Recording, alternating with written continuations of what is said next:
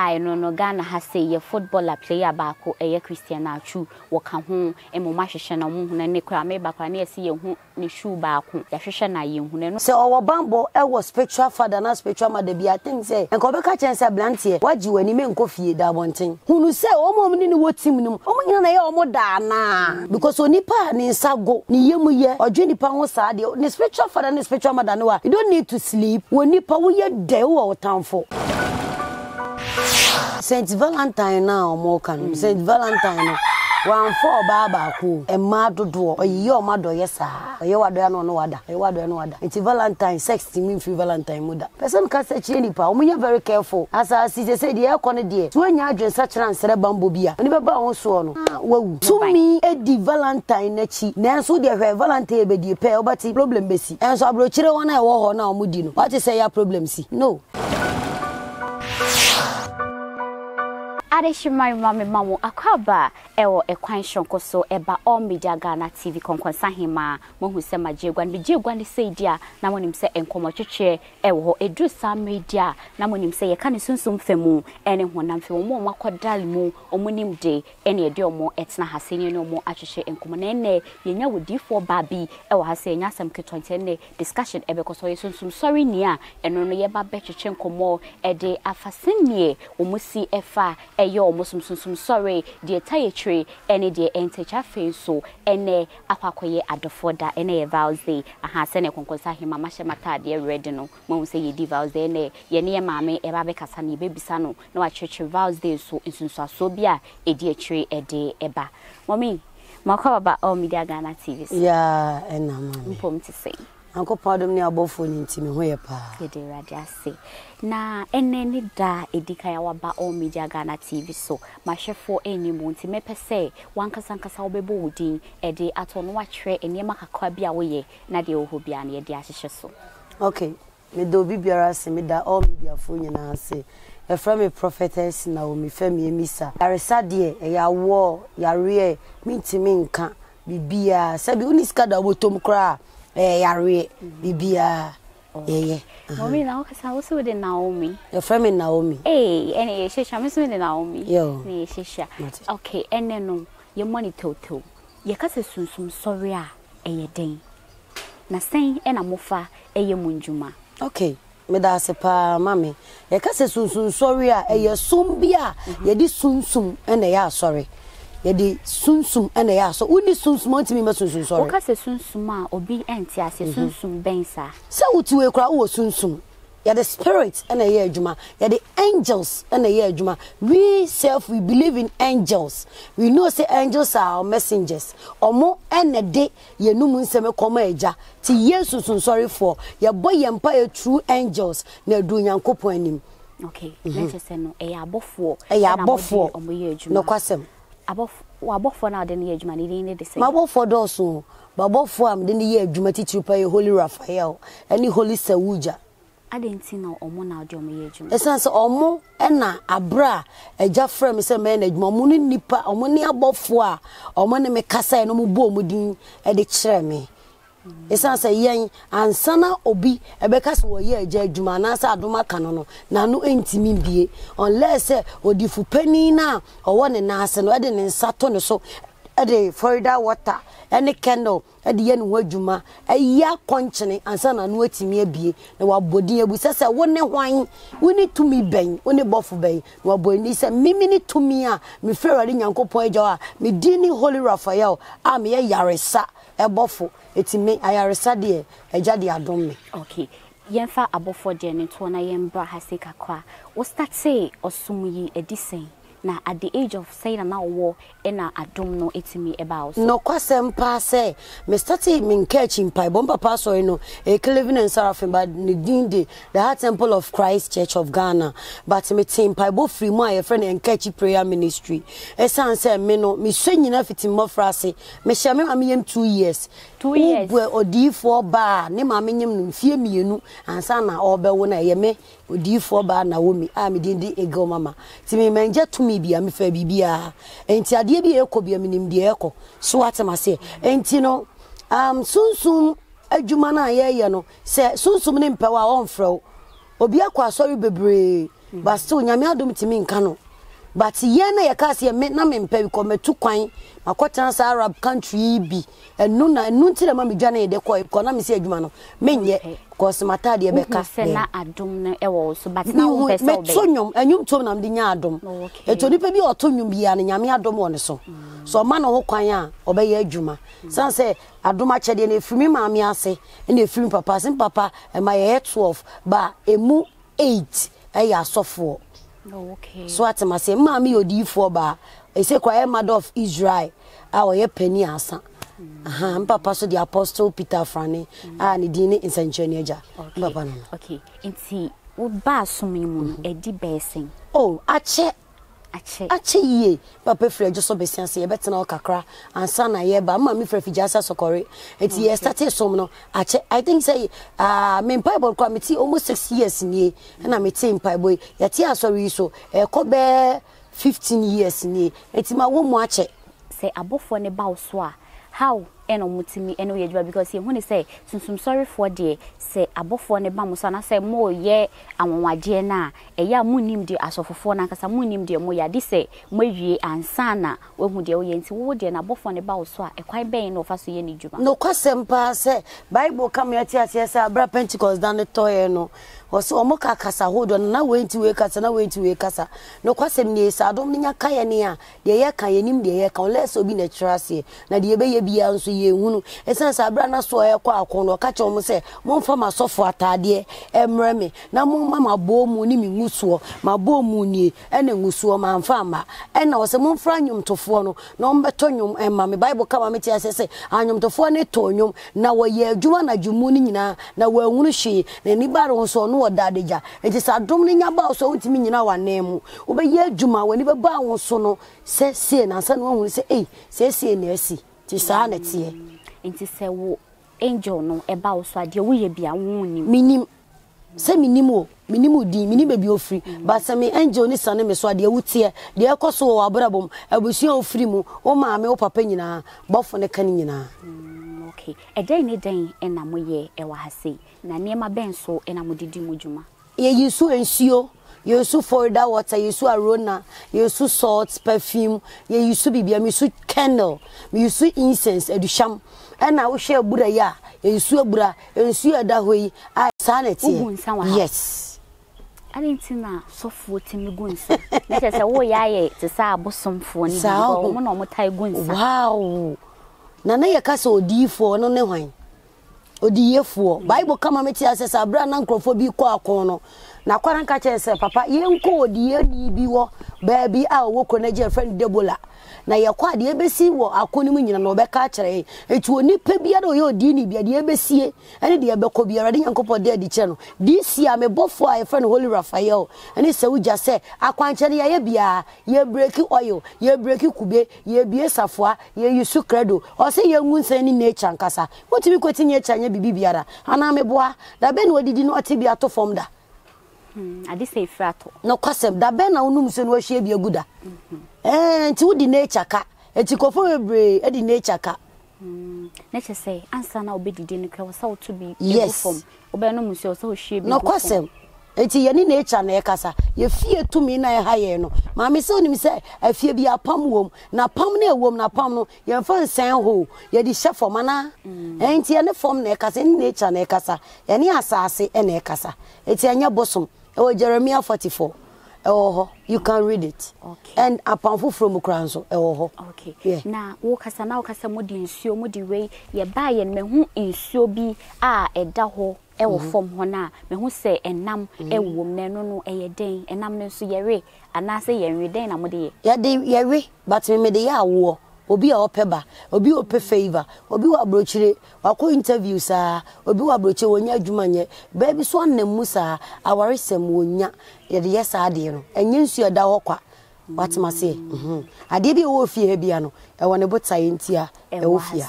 Okay. All right. Sisi ano yembra eye Valentine so. Me ba ye me hye kokko, me hia ne se won so hye kokko ba me nim udi Valentine ana. David. Baby, yeah, sorry, need a shakoko. Okay. So we are tidy, be a ne, a debia, yes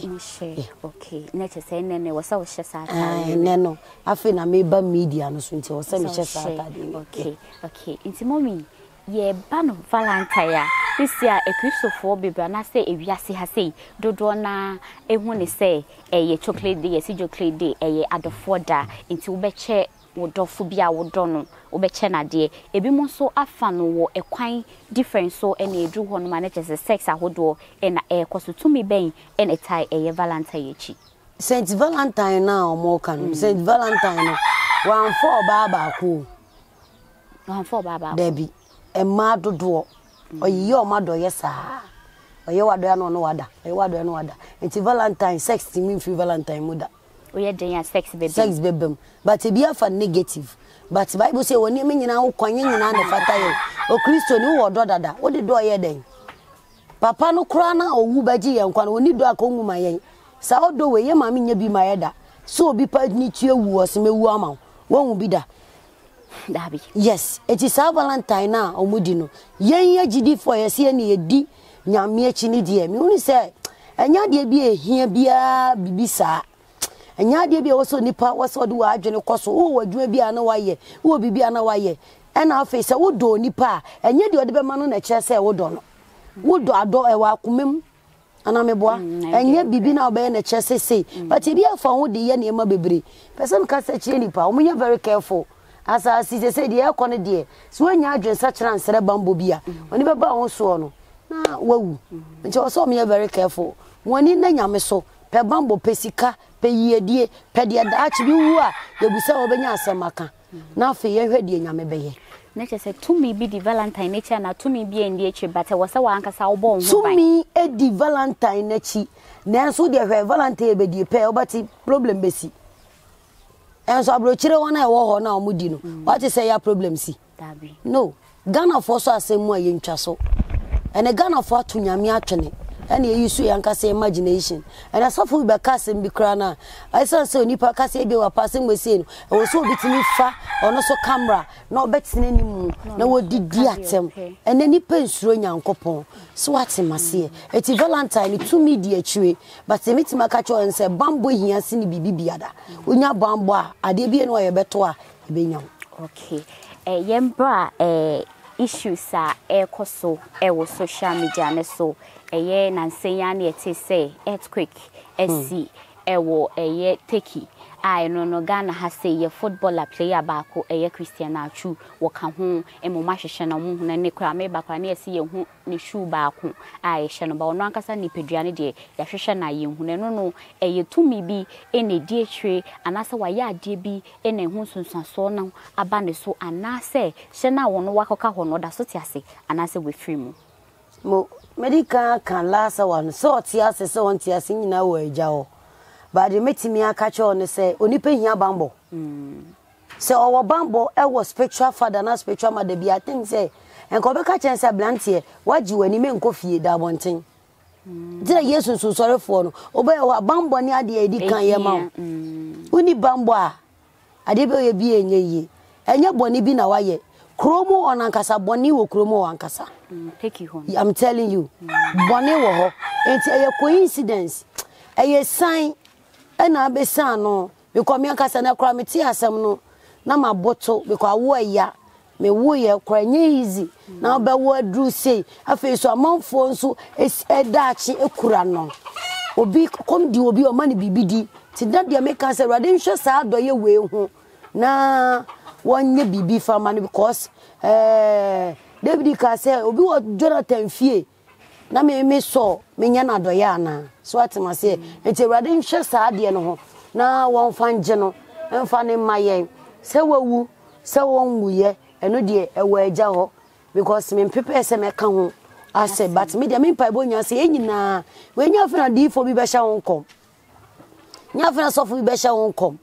but de me kan se enyina yen kan mom na ye mom pa yen fra honhom ahun bi ye nimbia because me gidi se ni fie tumi wo eti tumi ne enkasa because me kai those time Nigeria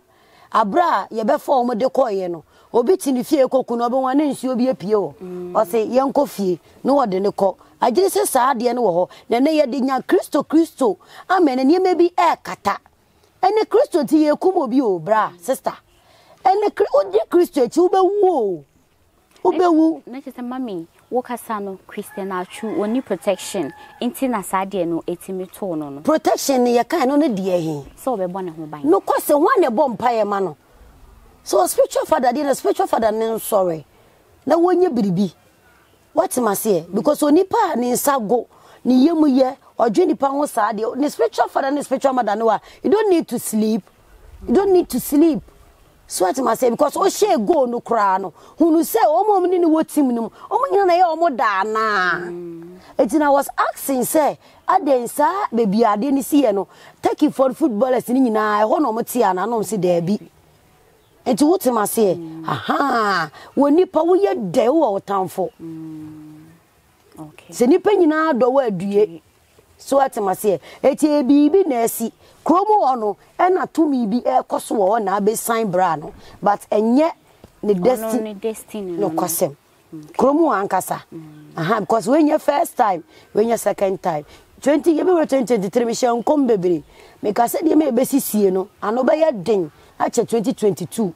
so what must say me ka wo TV station bi a me koye egususu ye adwuma eti maame enye bambo hia owo bambo aka bibi besi kwa yensi ye bambo ye wo ring ye wo chain oni ma bebre a wo ya emiaw e ka bibi chew wa na obaye yi mo wo ring mo wo chain no mo de ye den protection sesen bo ho ban na kwase bi enku adentia na obebo ho ban adentia wo so bo ho ban yo me da se on pe so obebo ho ban okay my men fa okay mama fa ensio ma na fa poison gum na wese wu a nne se mewu so what must say but it's a ba nyame abofo bi e wo so a wo be so nsuo ni me be bo ahwe bofo no be bo ade na ahwe I'm talking about angels so angels are more greater than everything o se me di jane mframa na bo ma bofo me di eje dare na bo ma sonfo so what must say angels e wo to me eti ye protection me di ja bofo for your spirit and out to ade chiemu nsemu ono nanim eti de besi bia no onim de ebeko eti mi chen yam fa no monsa mi so holy Raphael sigil I am repom na do am de be kire mo eda komo aboa wo benya accident a oboa ebe yeden ebi nsi da wo benya accident a wo be yira efi ho ana chain ni be yi efi ho chain yi but wo be si form me ana me si form wa be si form be coming yes si form anaka ne memfro ana incident be si aya ukoto nsu aba we ba na ka na tu eyetumi me chi anso bi komo oboase a an Robert score attack wo mo a ye shootu ya boy ne da wo sa o mo hwe na nim sa o so ye nko na akwa we kura de o mo mpe no oni she eyetumi okay yes okay na mami yembra eye we no den na ode ye me hu sade we so no okay we holy Raphael so ye de kanche me bofu ni sane a we use cause so share Raphael ana tu mama correct mo sa symbol na ewo doctors for no ebo ha no ebobo ase owa dua owa manchire no a yesi no eye Raphael what am I say oh ye healer okay it is the meaning of Raphael ye healer what am I say it we na soda odidi akon asama kire so obi edi ohwammo obi tetew abusua na wo mu nya obi ahwo ye papa ne nso edwa na dwane ye taataa o ye de tentam ye de ye nsaman anajo eno na ebedi dwumande ama o de we ni betentam na anajo no eno adi ama ebedi ama sese abofo ne beko ama ombeko nipa na wo ye wo ne yes okay obeko nipa na wo ye wo ne so na nipa kro no akodi asie ba ye di asem ahohum ye di asem o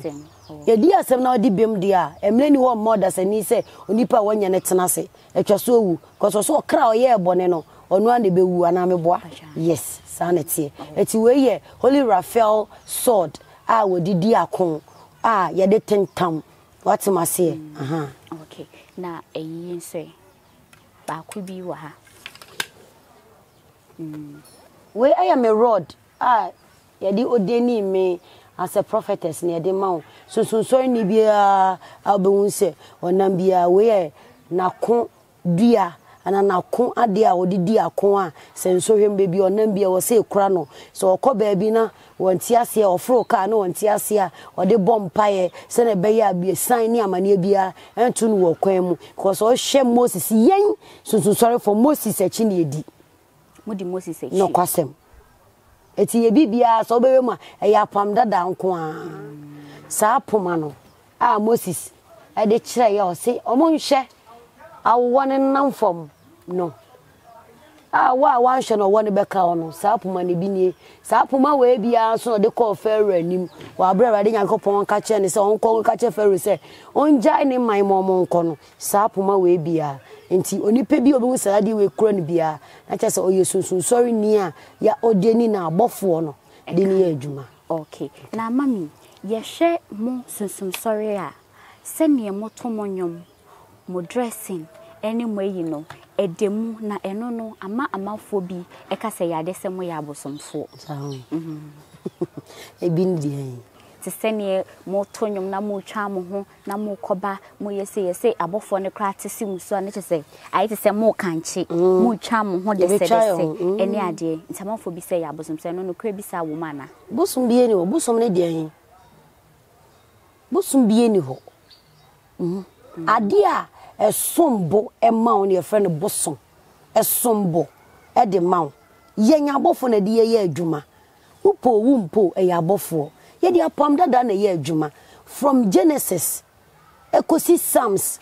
ekonyina ekasa yesum nyina ho asem odwan a yekum me kum dwan de ye bambo me bambo no metimi acheche mbebrei me kum dwan ma me sika se wonhwe mojangu a wonnya sika wonhwe mojangu a wonnya sika e wo kwan ben so won kum dwan amfa mojangu fo ma wonnya sika enye nipa moja. Okay na busam se obi kotu goda e wa asase ne dia dabi eti asase kure wo wura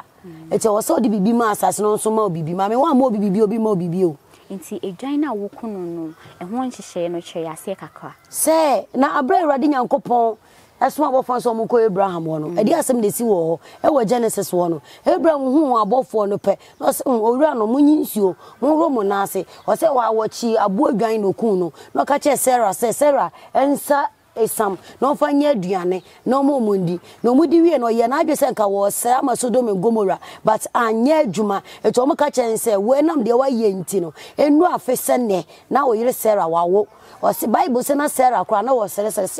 enkrofo munye serious ana because me menyini abo abro ye de na mawo if there is no sacrifice one sacrifice bibia mame unye bidibi asasi suewe ajo sacrifice bibi na dia na wo be sacrifice uni she cause say me Awurade mi na bibia wo me eti dia wo suma no e wo so mani bibi na ade asoma no so atima say mu free amu be so wanya ka sika be da aba want na ka ma wuntimi ma enti ano no ne sa de na me kire no sie de ekum dwan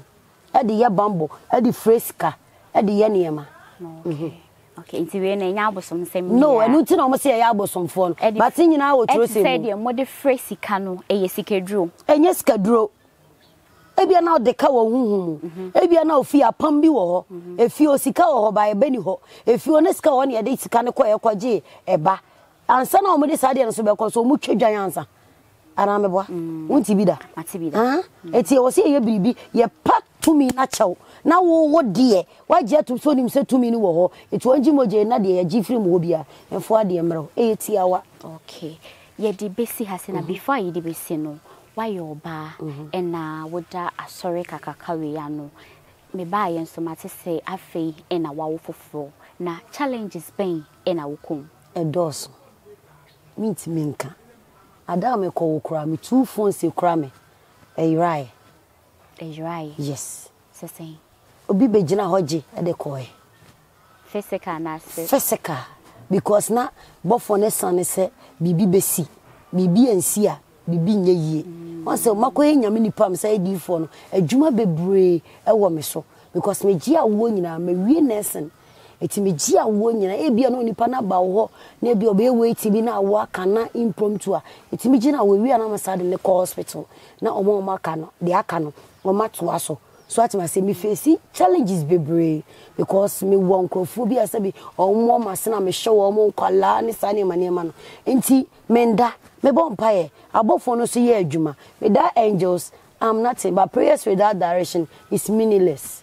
Okay. Na me ba me hu papa e wa hase ya oti hase ya wo kan ho a wo ye bibia kama. I hope say the we ye ni nyina ono so to me e the support and no kwasem because ono ye na adwuma berma ba pastry so na ye wo nkwara omudi na chi a ode ma wo ono na support me bibia me saso o mi nua ba ako a owo kwa mi chie krum keke ye frɛ no prophet Joshua Frane a ene brande wo ya sorry gidi wo ba wuku ada ye no na ye bibia enti no me wo ma chi di for me masua for me me prayer warriors ye ya to ni di Raphael movement. Okay. Yes. Okay. We dey besi ase na eye spray no a esi ase adenti na mo asofofo anasisum sorry sofofo eye amotai eyisu spray e dey adwuma. Do you know angels like perfumes? Angels, I'm telling you. Angels perfume. Yeah, it has a good energy ni bad energy. Do you understand it? Energy no above from the crow mo. Wo nye sha dey tin e radical kire Mary Magdalene say aduhwama ne bo odin say Bible say wodi bakra no no mo ka say ka obetimi aton say aduhwam we e de nya sika twitwiri die but obehie di gu ne na say no say wo e free na ko be bia megina ye be kai wo eti ye de aduhwam ne fra bofo upa per 7 types of perfumes ubede bia miegu na da na hwade e besie 7 types of perfume. I'm telling you. Perfume bia. Perfume bia. Makwa 7. 7. Miemiagu ho. Neda. Bibi besi. I'm telling you. Ayede na wo hwehwe. Is it favor? Is it protection? Then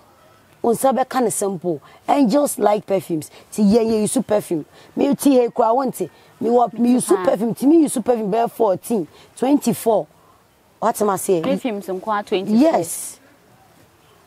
Just one day. Yes. No, it's true. But you go your their free angels. I'm a good energy because a juma na here ko abofo ni hia. How ma wodo to me bia e wona mra ene na hyede ye gi to me bia di. So mo say ye abosomfo no because ye sunsuo mo because Genesis 1 e ka kire ye Psalm 29 e ka kire ye enu ntia. Okay. Yeah. Internet say mo sunsum sorry so for mo ye adwuma perfume na mumiemia ne no e na twe abofo no e ma ne ba. Yes. Okay. Ye de besi ase na before ye de besi no mesro say obema madofo message bia wo bia wo de be mo ama me. Yo. Me do bi berase me da all media GH for so ase Erade Nyankopon onye mo kese onye makoma so ade nye de e ma de me ka che nipa bi ehwe mi ni ewiase na hokwa. Bibi wo wiase tumi wo ho fani die matumi bia na bre ho ase na hunu se ewiase ye didisuo enidisuo enti de wotie bia na wo se oba fom